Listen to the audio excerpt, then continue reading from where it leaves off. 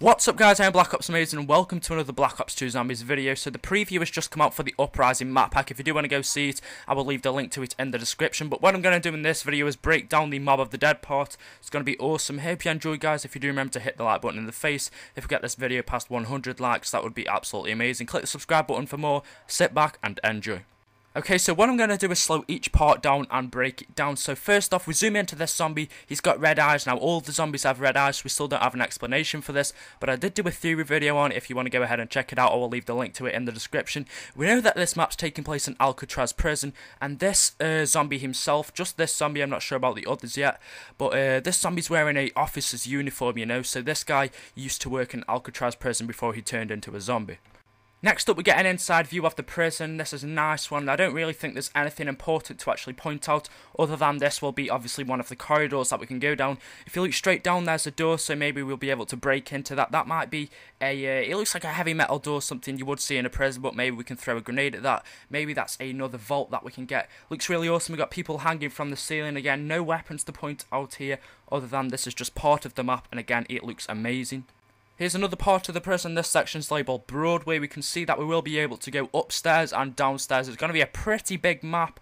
I'm not sure if you'll be able to jump off ledges like you could in Die Rise. I'm not sure if it's that high, but it looks pretty awesome. I don't think there's anything inside that cells. Doesn't look like you can get in most of them, but probably some of them you will be able to get into. Maybe some perks in there yet.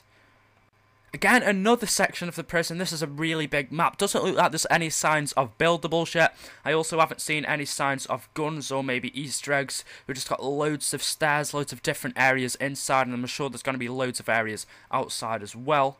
It also looks like the inside's going to be quite tight. Now, you have to quickly pause here or you'll miss it before we actually zoom it into the title of this map. But right at the back there, you can see in blue, there's a gun on the wall. I still can't actually quite make out what it is. It looks like it could be the stakeout. It's some kind of shotgun. Now, what I'm going to do is repeat everything that Jason Blundell says. So, he says, we wanted to take the story somewhere new and change the vibe. We're embracing this idea of horror thriller. So then we went to Alcatraz. So here we get to see the outside of Alcatraz prison. We just get to see how big this map actually is, and trust me, it is quite big. Now look at the scenery, look how amazing this map looks, how horrifying it's going to be. Okay, so again, there's quite a lot in this image. It's a dark map, it's really good, I love the scenery. We've got buildings at the front, we've got smaller buildings, and at the back we've got the main prison area. That looks to be the main prison area anyway. And if you look just behind that main prison area right at the back, we can also see an orange light going up. So yes, that's the new mystery box light. It's now orange, it's not blue like it used to be. Okay, so here's another view of the prison of the outside. Again, there's not actually too much to tell other than it looks absolutely amazing. But this scene, a lot of you will be interested in. Okay, so what Jason actually says here is this map is going to be taking place from the 1920s to the 1930s, you know, that's when Alcatraz prison was actually in use. And what does that mean? Well, it means we'll be having a lot of World at War weapons back into this map, Mob of the Dead. It's going to be really awesome. On screen now, I believe that's the PPSH, one of my favourite guns from World at War zombies, from Nazi zombies. And again, just having these back, these characters, what I'm going to get into in a minute, it's going to be absolutely amazing.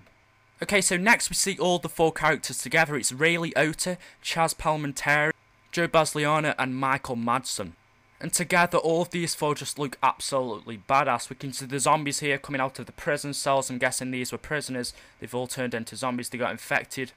Okay, so this is Ray Liotta. He looks really buffed up and muscly. He's holding his LMG just to show how powerful he is. This is an LSAT show. We are having old weapons and future weapons from, 2025 in this map. It's going to be awesome. Whoa, whoa, whoa, whoa. What did we just see there? Okay, so if you look to the left there, there's a ball of fire. Well, that is the new Hellhound. It doesn't look like the old Hellhounds. It's going to be replacing the Denizens and whatever we got in Die Rise. It looks kind of like it's flying, but it doesn't seem to be moving when I'm watching this over and over again. I'm not really too sure if this got any new powers. Maybe it could breathe fire or something. I don't know. You guys would have to go over and watch that again. This is Chaz Palminteri. It looks like he's holding his mini Uzi. It might be or the Mach 11. I think it's the mini Uzi. But yeah, it looks like another really cool character.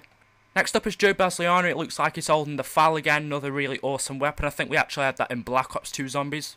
And finally we've got Michael Madsen holding the Executioner. And just as we're getting into the end, guys, we've got another look at the outside of Mob of the Dead. Looks amazing. There's loads and loads of different passages we can go to. It looks like we've got one of the guard towers that we might be able to get up to there. Or could actually be a trap. I think I was reading that in one of the descriptions. Yeah, we're getting to the end now, guys. I do hope you have enjoyed this video. If you have, remember to hit that like button. And this final screenshot is not actually too much to tell, other than it's a really scary corridor. We've got dead bodies there from the prisoners, I presume. It's going to be amazing. Hope you enjoyed this breakdown, guys. If you think I've missed anything, then please do tell me in the comment section below. Going to be doing more videos of this, some other things I want to tell you about these characters. Thanks for watching, guys. Remember to hit the like button if you did enjoy. I've put some time and effort into this, trying to find these things for you guys. Click the subscribe button if you want to see some more videos like this. Thanks for watching, guys, and until next time, peace out.